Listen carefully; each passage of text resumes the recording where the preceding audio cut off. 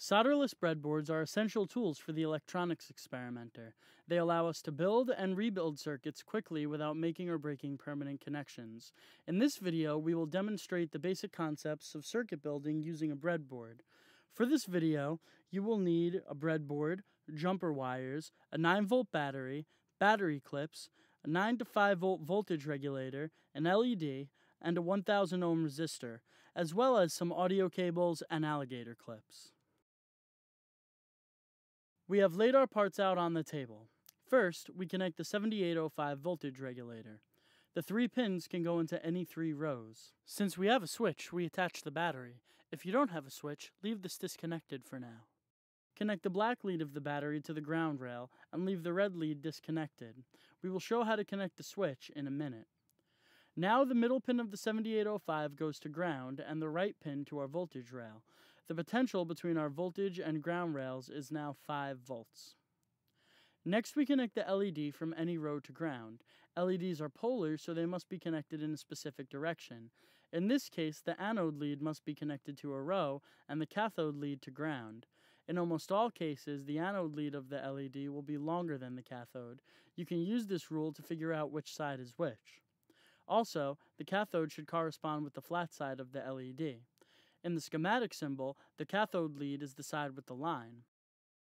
We have to connect a resistor between the anode of the LED and another row on the breadboard.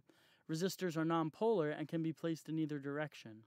The values of resistors are marked by color-coded bands. There are 2 schematic representations of resistors. This is the color coding system. A different color is assigned to each integer value 0 through 9. The first 2 bands represent a single 2-digit number, in this case brown and black, 10. The next band represents the multiplier, or power of 10, by which that 2-digit number is multiplied. The same values are applied to each color, but this time those numbers represent powers of 10. Black is 10 to the 0 power, red is 10 to the second. So our value is 1000 ohms. Finally, the last band represents tolerance, or possible deviation from the marked value. This value isn't very important for our experiments in this demonstration. We have now connected the other end of the resistor to the top voltage rail. Because we connected our voltage regulator to the bottom rail, we have to bridge the top and bottom rails in order to establish continuity between them. We'll bridge the ground rails first. Connect the top ground rail to a row on the top half of the breadboard, bridge the trough between row sections, and connect the bottom row to the bottom ground rail. For the voltage rails, we'll use a single, longer wire to connect the top rail to the bottom. Because our battery is already connected, our LED lights up. We'll show you how to connect your switch and battery in a minute. Here's how breadboard continuity works.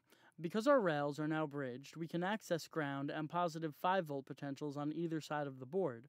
Always remember that through dividing our board horizontally, the trough represents a break in continuity. Now we'll show you how to connect your battery and switch. The battery clip should be connected to the 9-volt, giving you access to 2 bare wire leads. Don't let the leads touch. The red lead is in positive 9 volts and the black lead is ground. Connect the battery lead to one lead of a single pole, single throw, or on-off switch by twisting and taping the bare wires together. The other switch lead should be connected to the left pin of the 7805. The switch now selectively lets current pass from battery into our circuit, turning the LED on and off. Here are a schematic representation of an on-off switch. When switched on, current passes through the 7805. The 9-volt potential from our battery is decreased to only 5 volts by the voltage regulator. This makes our 9-volt battery LED friendly. Here's the pinout of the 7805 voltage regulator. Because the ground lead of our battery is connected to the ground rail, and our ground rails are continuous throughout the breadboard, the middle pin of the 7805 is connected to the same ground as the battery. And because the 5-volt output of the regulator is connected to the voltage rail, and the rail is continuous throughout the board, the resistor is connected to positive 5 volts. This means that current can flow through the resistor, then through the LED, then to ground.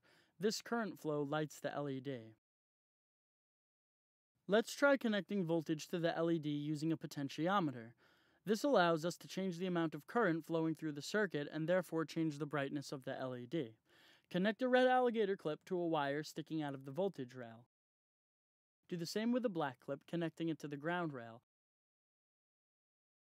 Connect the other ends of these clips to the outer pins of the potentiometer. Now, connect the third, differently colored alligator clip to the middle pin of the potentiometer.